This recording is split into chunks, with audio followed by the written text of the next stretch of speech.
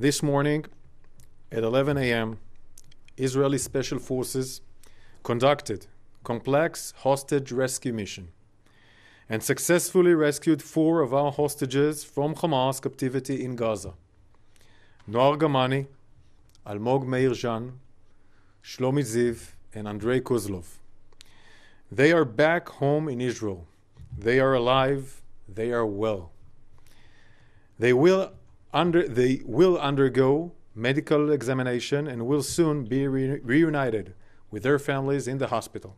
We will not lose sight that 120 hostages are still being held by Hamas in Gaza. Men, women, children.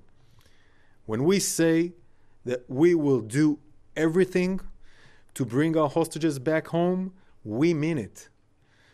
We will not stop fighting for their freedom. Any other decent country in the world would do the same.